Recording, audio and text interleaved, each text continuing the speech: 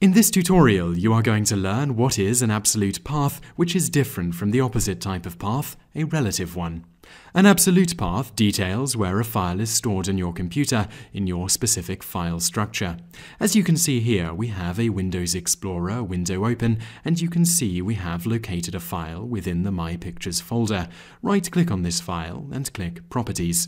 The Properties window will open, and next to the location field, you can see the location of the file.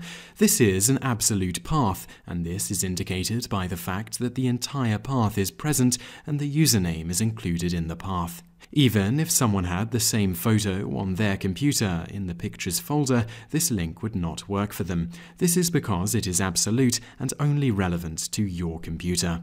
For comparison, a relative path would not have so much information.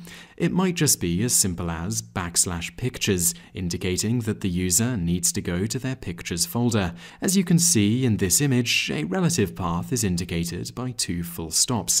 This means that the user has to go to the location on their specific computer where they installed the files.